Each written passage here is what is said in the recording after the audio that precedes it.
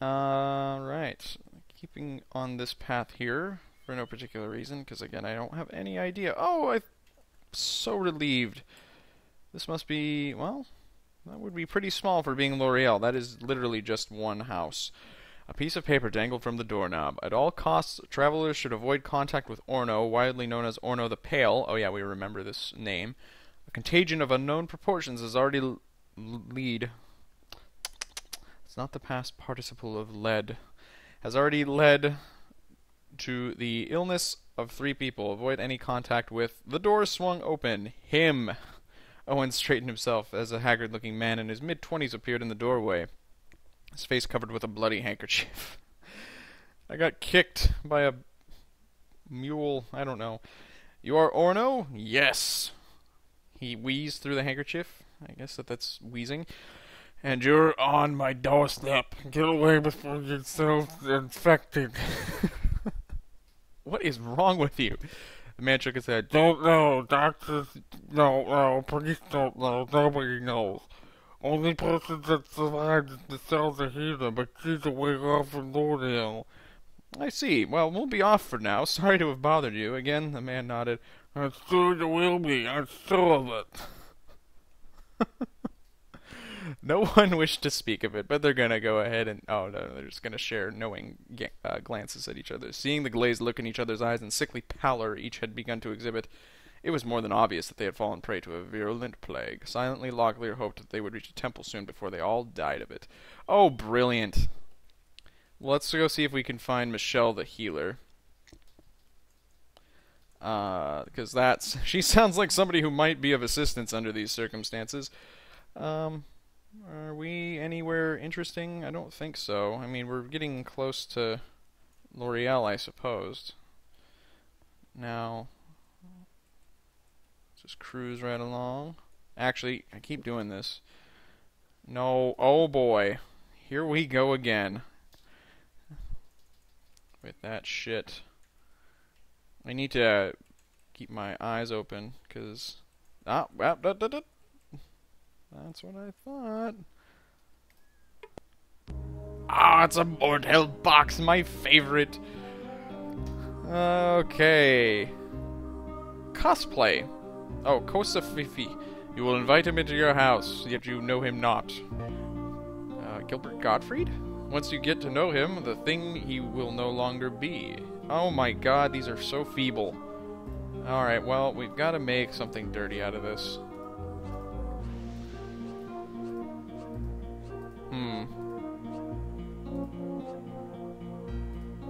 Oh yeah, we can spell shit. Shitralt. Shitnald. Son of Ragnald. Oh man, this is fantastic. Shit passed. I kill me. Shit. This is like Mad Libs, only for idiots. Oh, shit pelt. Skinned from the shit beast. Highly marketable. Shit Pete. Shit Pete. That's fantastic. Shit need. Shit read. Oh my god, these are just excellent. This is the greatest moment of my life right here, you guys. Steroid. Okay. Fearied. Oh, I wonder if he can spell fish, man. I love that band. Oh, you can't. Poison... Posaged.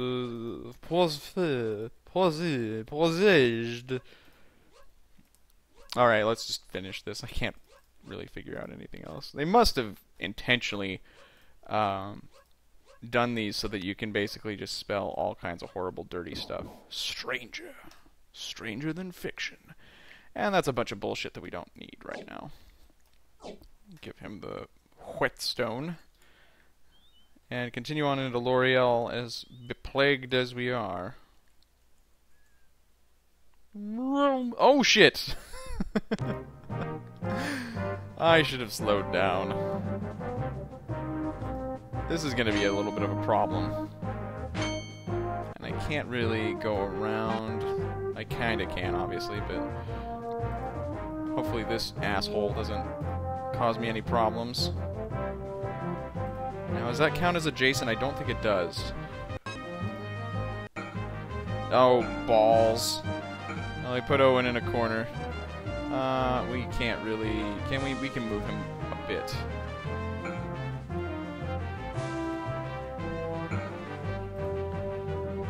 Oh, good. He's going to protect him. I kind of think I should move over here. Helps a little bit. I'm more concerned about this guy now, so I'm going to try to take him out. Ow. We really need to find an inn or something like that. Oh, this is actually not a good idea, because that's going to take some of his health away. I'm going to zap this guy. And then never do it again. Have him rest up a bit. If it will do anything, I don't know if it will. Oh, shit! Well, tell you what, folks. We're probably going to have to reload, but I will get us to the same spot again. And I'm just going to beat the tar out of this guy for the satisfaction of knowing that I could do it, even though I've gotten Locklear mortally wounded. Oh, do this. Yeah, that's the ticket. That doesn't do anything. No! Clicking! Mouse-based interface! Ah. Damn it. It's like pulling teeth here, you guys. Good gracious. There we go. Alright, well, Locklear is in terrible shape. And as we've established, going to a healer is prohibitively expensive. We really don't even have the money to do it. So I'm going to try to get our progress roughly to this spot, and I will meet you then.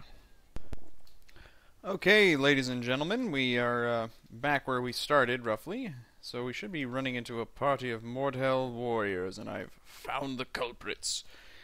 And I'm going to see if I can attack them. Oh, shit. Well, that didn't work out, but we're gonna try our very, very best. Ooh. This is already not going well. Let's go over here. And poke them. Poke them like you've never poked them before. Oh, that's lucky, actually. I don't know who's really next in the order here, but I like the idea of blinding him. And then we can attack this guy. This is going to work out brilliantly. Maybe. Ah, dear. This guy.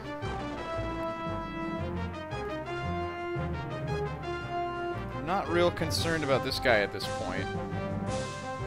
Because he's going to have to go around his buddies here in order to harass Owen. I'm mostly just concerned about getting Owen killed is the issue. Okay. We're gonna stun this guy.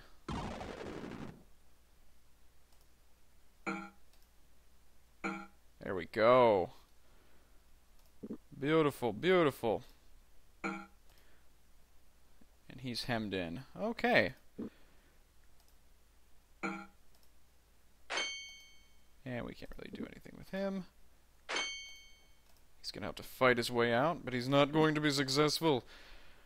Our onslaught was too onslaughty. One difference between our progress now and our progress back when I managed to get Locklear killed is that I did kill that one lone Mordhell warrior, and he had some interesting armor on him, which is the first racial armor that we've run into in this game. It's elven armor, and while your men can wear it, I don't think that it really gives them an advantage, unless they're elves, of course. What's his butt here? Gore. Dear me. Gorath is able to use stuff like that. I think he's able to use mortal armor, but I don't think... Ooh, that's a nice sword, actually. We might swap that out after honing these blades here. Let's go ahead and trade. God damn it. Why did you sigh? Oh my god, you crybaby. Alright, let's just do a little bit of inventory management, I guess. This is tedious. What?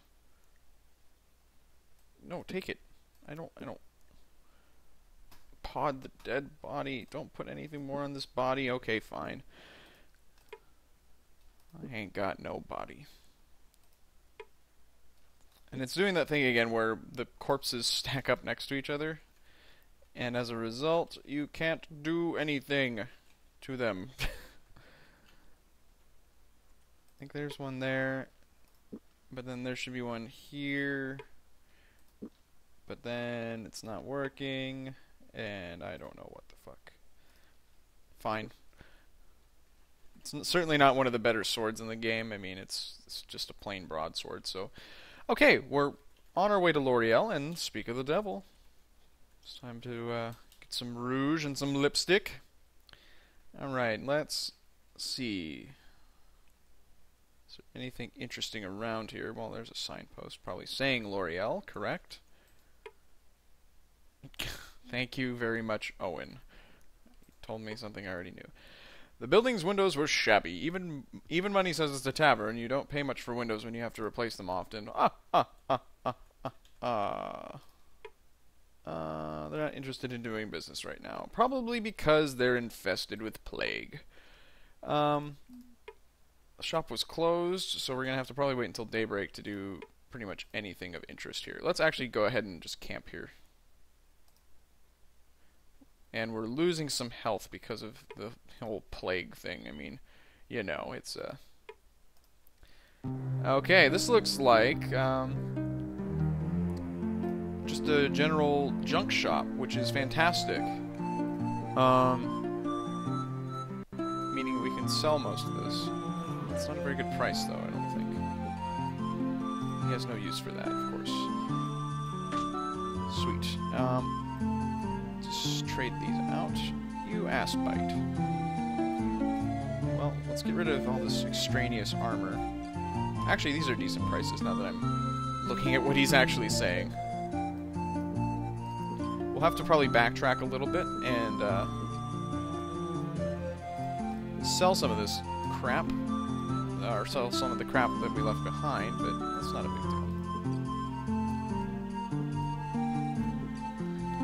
And I'll see if he'll take this. He won't. Fantabulous! I'm rich, biatch! Okay. We're still stuck with this, but I think I'm going to hold on to it just for yucks. I don't know. Okay, I can't really fix that. What else do they have for sale? Get a rope. They've got all the junk that we sold to them. Well, that's interesting. Yeah, it's neat. Alright. A thin little man greeted them at the door. I'm Kiefer Alescook. Have you come by to buy or sell some gems? Oh, this is the guy that we're supposed to be looking for, he questioned in a frail voice. Locklear moved to the door. We're looking for a ruby that might have been stolen by a group of Grey Warriors. Have you purchased any gemstones from such men? I don't know what you're talking about, the man said quickly. I don't buy stolen merchandise. You might try talking to a fellow that I ran into north of Hawks Hollow about it, named Isaac, if I recall. Oh, for Christ's sakes. The man looked about nervously. I'm not open for business right now. You'll have to come back later. Before Locklear could say another word, Kiefer had closed the door. We have 24 hours before we can talk to Isaac. The house's occupant was talkative. Careful not to divulge any details about their trip, Locklear steered the conversation towards the townspeople. Everyone here's fine folks, all except for Michelle the healer. I hope you're not planning to visit her. Why?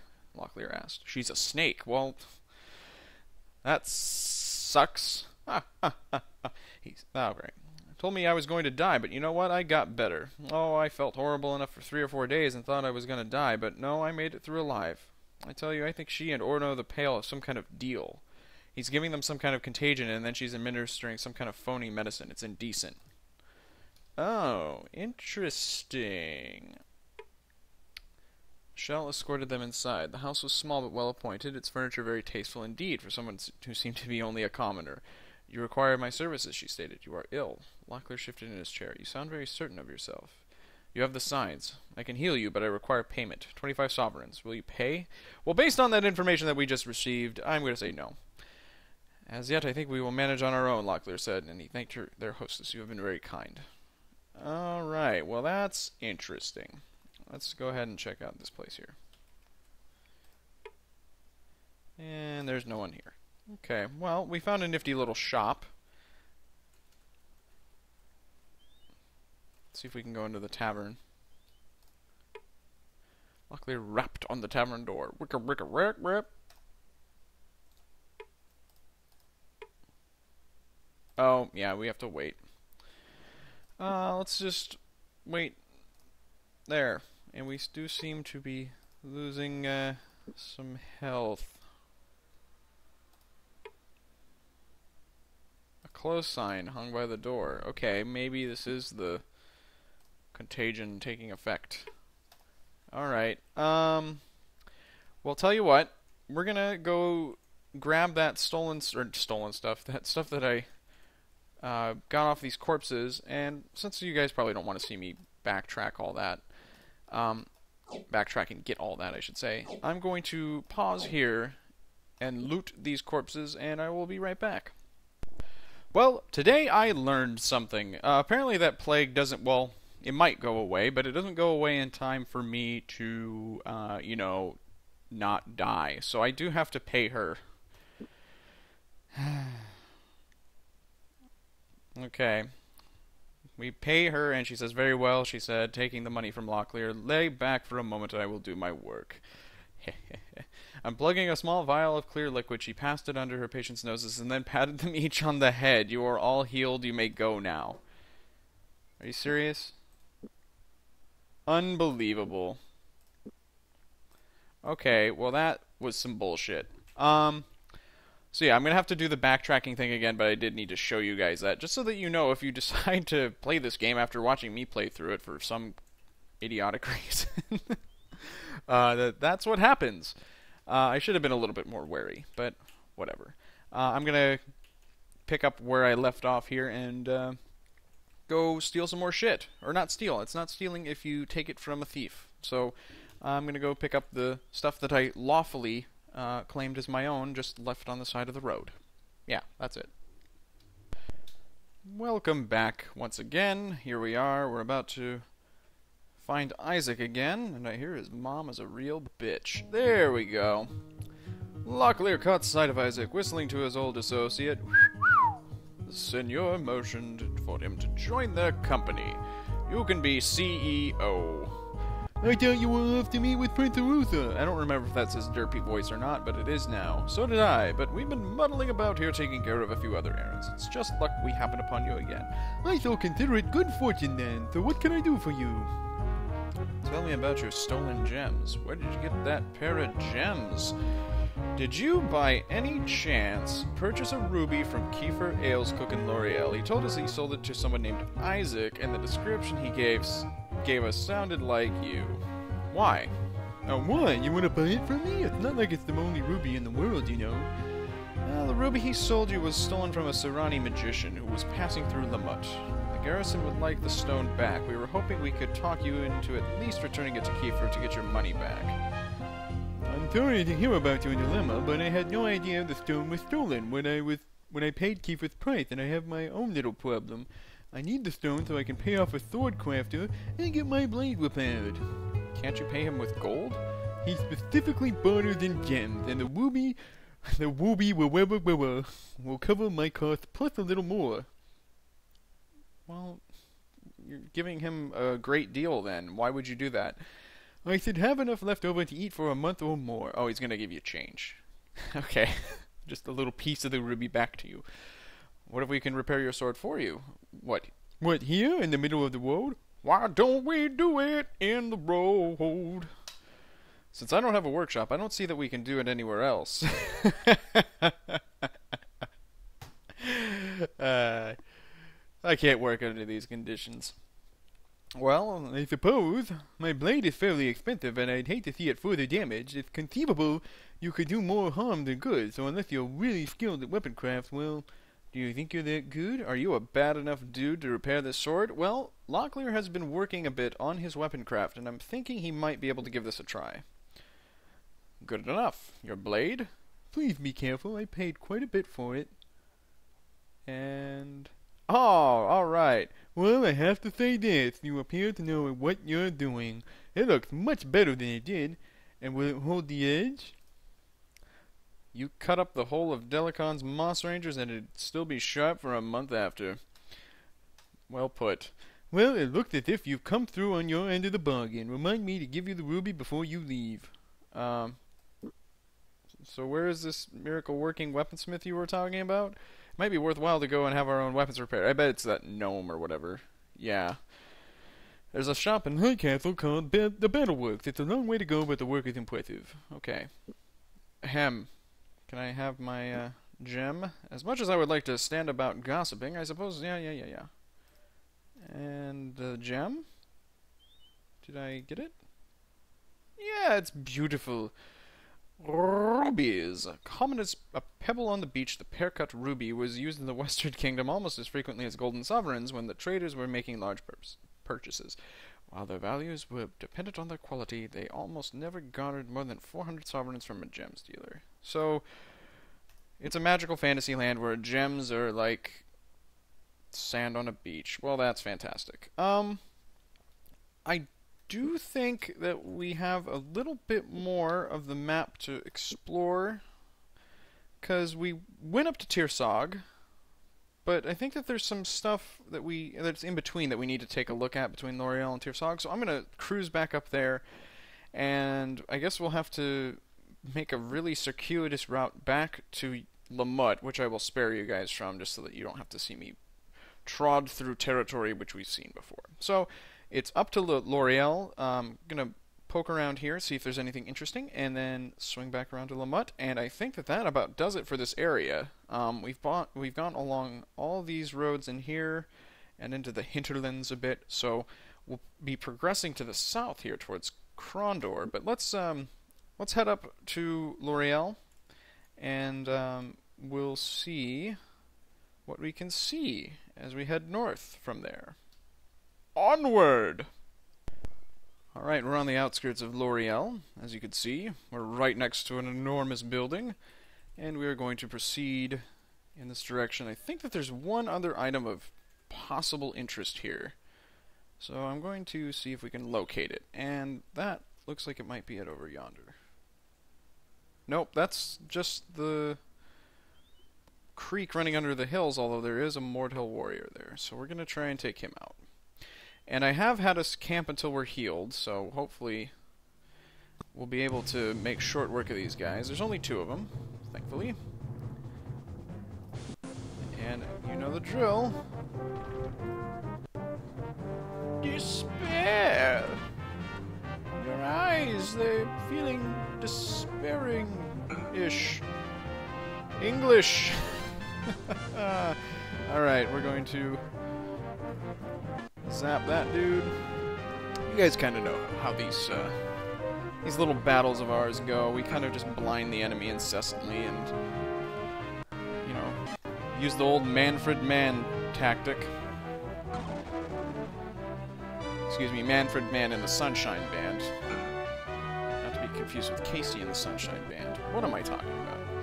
I'm gonna give him another blow to the eye. And hopefully kill him. Oh, and you go ahead and participate. Be a playa participator, not a playa hater. Excellent! Okie doke. Gold! Always believe in your soul. You've got the power to know. You're indestructible! And is this good? It's edible! Okay, well, I wonder if that's it. I thought that there was some kind of building here, though. I've got to admit, you guys, I do sort of know my way around. Yeah, there is a building. I just overshot it. What do you know? I made another mistake. It's just kind of my modus operandi. Um, actually, did we go to the bridge before?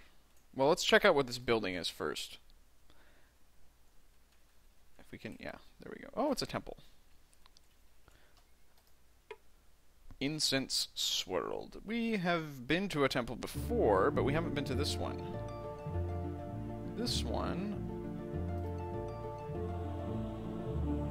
is the same as the other one, it looks like. We can do curing and blessing and whatnot. We can also be on the Gong Show and take this whole Let's Play show on the road. Let's go ahead and talk. Acolytes escorted them. Short, declarative sentences. After passing through a maddening series of arches, they finally were led into a large chamber upon whose floors a seven-rayed star was formed in mosaic by dark blue tiles. A small priest stood in the symbol center, his back turned towards them. We are looking for the high priest of this temple, Locklear said. Would you know where we could find him? I am he. It's the I was gonna say how's the half-man turned. Don't ask why he's half a man. Locklear suppressed a gasp as the priest's hideous visage. Stuck to the left side of his face was a dark brown strip of cloth, a ragged hole torn in it to allow a pinkish-looking eye to peer out at them. What is it that you want? He wheezed. His frame shuddering with each breath. Are you new acolytes? No. Locklear swallowed with some difficulty. We are travelers? Like, I'm making him sound like a total teenager right now. As all under the heavens are, the man said, making a feeble gesture at the vaulted ceiling above them. All travelers. Please, let us talk a while.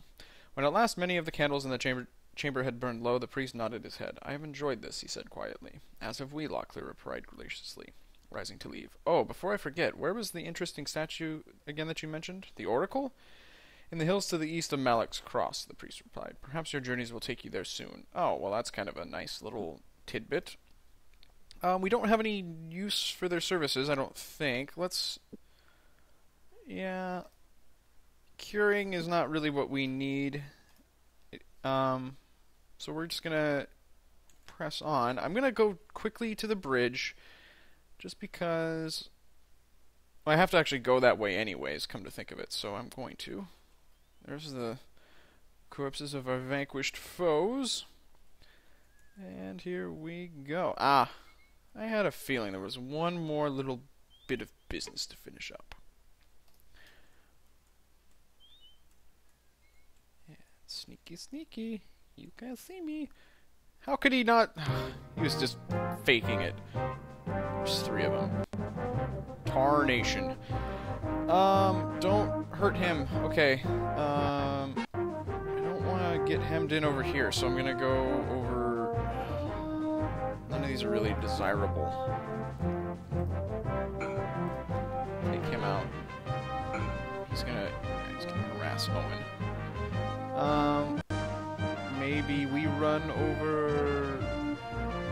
Oh, we can't really go very far, can we? Go over here.